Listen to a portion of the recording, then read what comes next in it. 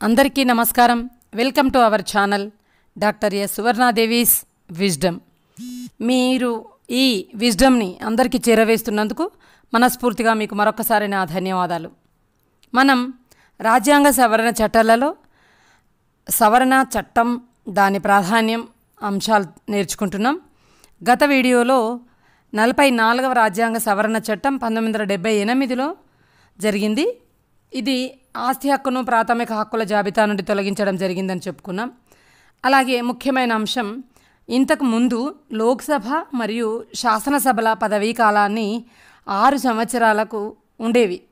అయితే ఈ రాజ్యాంగ సవరణ చట్టం ద్వారా 1978లో 6 సంవత్సరాల నుండి దీన్ని 5 సంవత్సరాలకు తగ్గించడం జరిగింది. ఇప్పుడు మనం అదే కొనసాగిస్తూ వస్తున్నాం. కొన్ని ఎలా ఉంటాయంటే మీరు గుర్తుంచుకోవడానికి, ఇప్పుడు ఎన్నికలు ఉన్నాయి, 5 సంవత్సరాలు, పదవీ కాలాలు, ప్రణాళికలు, అలా గుర్తుంచుకుంటే 5 అని గుర్తుంటుంది. ఒకవేళ అంటే ఎవరైనా మరణిస్తే లేదా అనారోగ్యం ఏర్పడితే మధ్యంతర ఎన్నికలు అలాంటివి ఏర్పడతాయి తప్ప దాదాపుగా 5 అనేదానికి అలా ప్రాధాన్యం ఉంది, గుర్తుంచుకోండి. ఓకే, నెక్స్ట్ ఈరోజు 52వ రాజ్యాంగ సవరణ చట్టం. ఇది 1985లో జరిగింది. ఈ సవరణ మనకు 101, 102, 190, 191 అధికరణాలు సవరించబడ్డాయి. 10వ షెడ్యూల్ని రాజ్యాంగంలో నూతనంగా చేర్చడం జరిగింది. మరి దీంట్లో ఉన్న అంశం ఏంటంటే పార్టీ ఫిరాయింపు నిరోధక చట్టాన్ని రాజ్యాంగంలో చేర్చారు.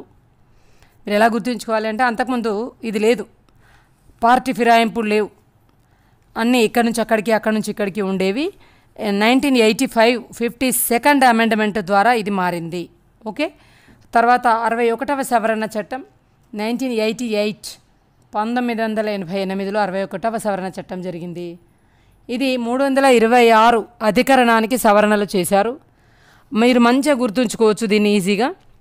ఇప్పుడున్న ఎన్నికల వయసు 18 సంవత్సరాలు. మనం అలా గుర్తుంచుకుంటే మనకి 61వ సవరణ ద్వారా వయోజనులకు ఓటు హక్కును కల్పించే కనీస వయ పరిమితిని 21 సంవత్సరాల నుండి 18 సంవత్సరాలకు తగ్గించడం జరిగింది. అంటే జనాభా ప్రాతిపదికన చూసినా, మనకు మెజారిటీ ప్రాతిపదికన చూసినా 21 సంవత్సరం కంటే 18 బాగుంటుంది అన్న ఆలోచనతోని 61వ సవరణలో 1988లో ఈ సవరణ చేయడం జరిగింది. అది 21 to 18కి తగ్గింది, అలా గుర్తుంచుకోండి. ఓకే, అంతకుముందు 21 ఉండేది, ఇప్పుడు 18 ఇయర్స్కే మనం ఓట్లు ఇస్తున్నాం చాలామంది. ఓకే, దాని తర్వాత 71 అమెండ్మెంట్. ఇది 1992లో జరిగింది. 8వ షెడ్యూల్కు సవరణ జరిపారు. ఇందులో నేపాలీ, కొంకణి, మణిపురి ఈ 3 భాషల్ని 8వ షెడ్యూల్లో చేర్చారు. 71 అమెండ్మెంట్ అది. ఓకే, దాని తర్వాత 73వ రాజ్యాంగ సవరణ 1993లో జరిగింది. ఇది 20 మనకు 243 అధికరణానికి సంబంధించిన అన్ని అంశాలను కలపడం జరిగింది. ఇందులో మనం ఈజీగా గుర్తుంచుకోవడానికి 73, 74 రాజ్యాంగ సవరణలు బాగా తోడ్పడతాయి. ఇది 11వ షెడ్యూల్ని నూతనంగా చేర్చడం వల్ల ఈ 73వ రాజ్యాంగ సవరణ చట్టంలో పంచాయతీ సంస్థలను ఏర్పాటు, ఎన్నికలు, బాధ్యతలు, ఆర్థిక కార్యకలాపాలు ఇవన్నీ కూడా ఇందులోనే వివరంగా ఉన్నాయి. అలాగే 74వ రాజ్యాంగ సవరణ చట్టం. ఇది గ్రామ పంచాయతీ అయితే అది నగరపాలిక, అలా గుర్తుంచుకోవాలి మనం. 73rd అమెండ్మెంట్ బిలాంగ్స్ టు గ్రామ పంచాయతీస్, జీపీస్.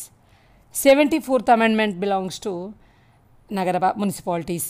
ఇవన్నీ 243వ అధికరణంలో నూతన అంశాలు కలపగా మనకు నగరపాలిక సంస్థలు, వీటి ఏర్పాటు, ఎన్నికలు, బాధ్యతలు, ఆర్థిక కార్యకలాపాలు ఇవన్నీ అంశాలు మనకి ఇందులో వివరంగా ఇవ్వబడ్డాయి. ఇది 12th షెడ్యూల్కు నూతనంగా చేర్చినటువంటి అంశం. మనకి పరీక్షలలో అడుగుతూ ఉంటారు 73, 74 రాజ్యాంగ సవరణలు. ఓకే, మనం వీటిని ఎట్లా గుర్తుంచుకోవాలంటే స్థానిక స్వపరిపాలన అంశాల కింద గుర్తుంచుకోవాలి, ఈజీ అవుతుంది అప్పుడు. దీని తర్వాత 86th అమెండ్మెంట్ 86వ రాజ్యాంగ సవరణ చట్టం. ఇది 2002లో వచ్చింది. ఇందులో 21A, 51AK అధికరణలు కొత్తగా చేర్చారు. ఇది 45వ అధికరణానికి మార్పులు జరిగాయి. మరి ఇందులో ఏముంది అంటే మనకి చాలా నచ్చిన అంశం, 6 నుండి 14 సంవత్సరాల లోపు బాలబాలికలకు ఉచిత నిర్బంధ ప్రాథమిక విద్య కల్పించబడింది. అంతకుముందు పిల్లలకి విద్య ప్రాథమికంగా నిర్బంధ విద్య ఉందా అంటే లేదు.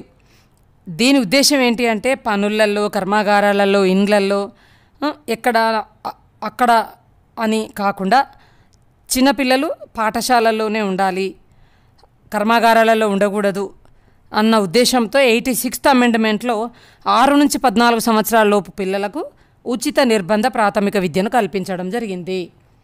తర్వాత 92వ రాజ్యాంగ సవరణ చట్టం, ఇది 8వ షెడ్యూల్కు మార్పులు చేశారు. 81, 330 మరియు 330 అధికరణకు సవరణలు చేశారు. దీంట్లో బోడో, డోగ్రీ, మైథిలి, సంతాలి, మళ్ళొకసారి వినండి, బీడిఎంఎస్, బోడో, డోగ్రీ, మైథిలి, సంతాలి ఈ భాషల్ని 8వ షెడ్యూల్లో చేర్చారు.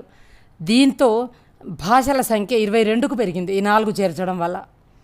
ఓకే, ఇక చివరిగా మనకి 96, 101, 103, 106, 108 దీంట్లో 96వ సవరణ బిల్లు చట్టంగా మారితే 81, 330 మరియు 332 అధికరణలకు సవరణలు చేయడం జరిగింది.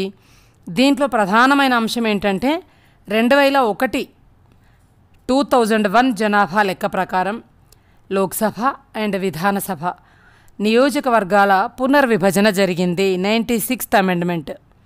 దాని తర్వాత 101 సవరణ బిల్లు, ఇది 9వ షెడ్యూల్కి సవరణ జరిగింది.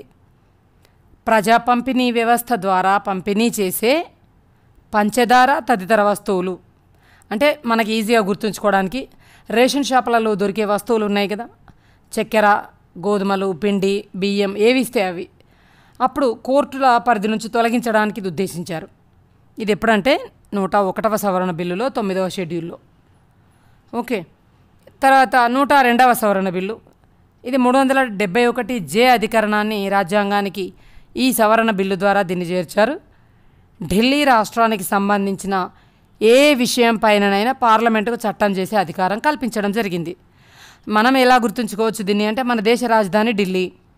మరి కేంద్ర ప్రభుత్వం ఎన్నో బాధ్యతలు తీసుకున్నప్పుడు ఢిల్లీకి రాష్ట్రానికిగా సంబంధించిన అన్ని విషయాలపై దానికి ఎందుకు అధికారం ఉండకూడదు అనే దాని మీద ఇది సవరణ చేయడం జరిగింది. ఢిల్లీ రాష్ట్రానికి సంబంధించిన ఏ విషయం పైనైనా పార్లమెంటుకు చట్టం చేసే అధికారం కల్పించడం జరిగింది. 103వ సవరణ బిల్లు, జైనులకు మైనారిటీ ప్రతిపత్తిని కల్పించడం కోసం రాజ్యాంగ సవరణ బిల్లును కేంద్ర కేబినెట్ ఆమోదించింది. దీనికి షెడ్యూళ్ళు కానీ అంశాలు కానీ ఇవే. 106వ సవరణ బిల్లు, దీనికి మనం అధికరణలు షెడ్యూళ్ళు లేవు. సహకార సంఘాలకు రాజ్యాంగబద్ధం చేయడం కోసం దీన్ని మనం ప్రత్యేకమైన అంశంగా చెప్పుకుంటాం. అంటే 106వ సవరణ బిల్లులో సహకార సంఘాలను రాజ్యాంగబద్ధం చేయడం కోసం ఏర్పాటైంది. ఇక చిట్ట చివరిగా 108వ రాజ్యాంగ సవరణ బిల్లు, మనం నిన్నటికి ఇవాళకి డిస్కషన్లో చట్టసభల్లో మహిళలకు 33% రిజర్వేషన్ కల్పించారు. ఇలా 108వ బిల్లు ఏర్పడింది. షేర్ చేయండి, సబ్స్క్రైబ్ చేయండి. మరోసారి ధన్యవాదాలు. మళ్ళీ తరగతిలో కలుసుకుందాం.